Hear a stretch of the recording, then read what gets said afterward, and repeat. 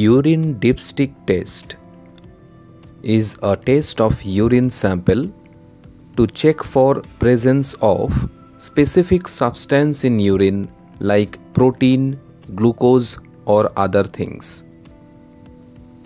In this example, the sticks are coated with specific reagents for protein and glucose separately. When the stick is soaked in urine, excess amount of protein or glucose in urine, if present, reacts with the reagent on the stick and then it changes the color of the band.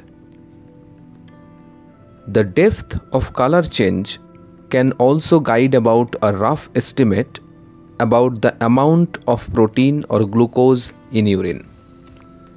And that's why this test is a semi-quantitative test. In this video, it will be demonstrated how a urine dipstick test is performed. For this, we need a freshly collected urine sample, a Uristix, and a watch with second counting. Here, our urine sample and dipstick are ready. Now we take out a strip from the container. Note that there are two bands over the stick, yellow for protein and green for glucose.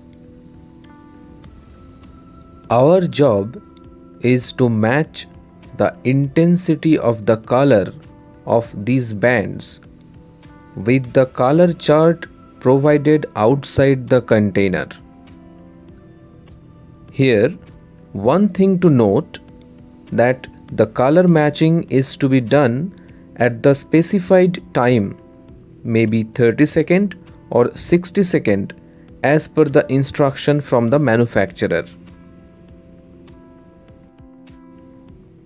After taking out the Uristix from the container, it is dipped into urine and then taken out.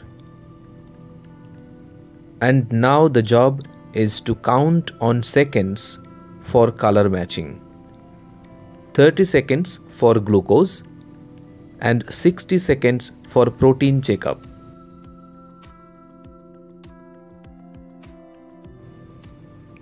At 30 seconds, we notice for the color change with the glucose band where we notice to have no color change. That means the test is negative.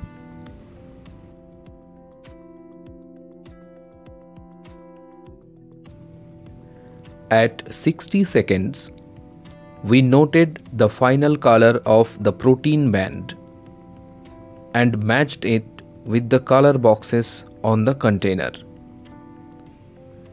Here it matches with 2+ protein.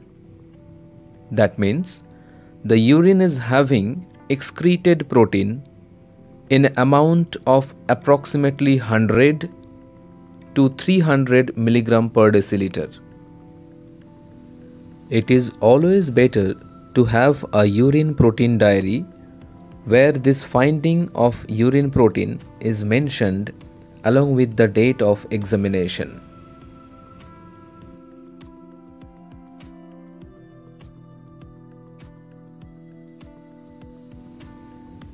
The test can be falsely positive, that means the test is positive when there is no protein in urine. It can happen when the urine is stored for a long time and the buffer leaches out. Also, it can occur due to presence of blood, bacteria, pus cells, antiseptics like chlorhexidine, radiocontrast material, and some drugs like cephalosporin in urine.